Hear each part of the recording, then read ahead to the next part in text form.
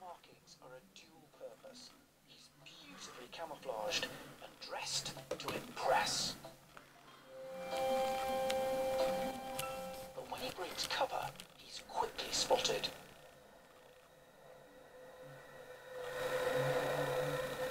Time to beat a retreat. Any hope of a hot date is dashed for now. At dusk, when the temperature falls, the lizards lie low, and the night shift takes over. The dunes resound to the ratchet call of Sefton's other, rarely seen resident, the Natterjack, also known as the running toad. Like the lizards, they've spent the winter underground. Now they too are desperate to breed.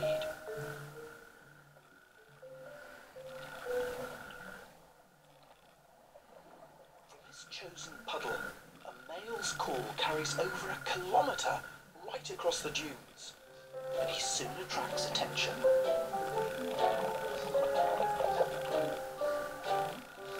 Unlike common toads, Natterjacks breed throughout spring and summer.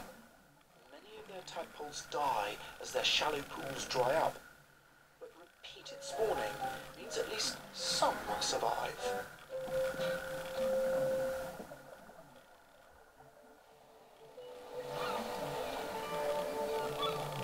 Not until it warms to 14 degrees does the female sand lizard emerge. She may not be as brightly coloured as the males, but she soon attracts attention. The bigger, the better, as far as her suitors are concerned.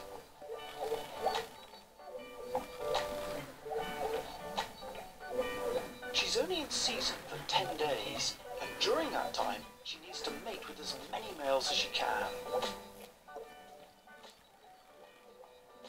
But the male wants to keep her all to himself, so he'll go for as long as possible.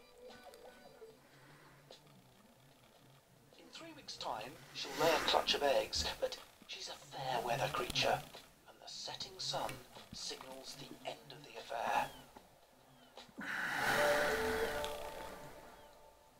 The Sefton coast may seem barren and bleak, but where common creatures struggle to survive, 2 of our rarest and most exotic have found a haven amongst the dunes.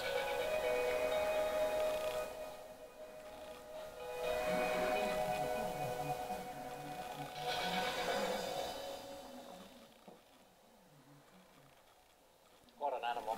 One of my childhood favourites, yeah, they were. I was very lucky to be taken out and shown those.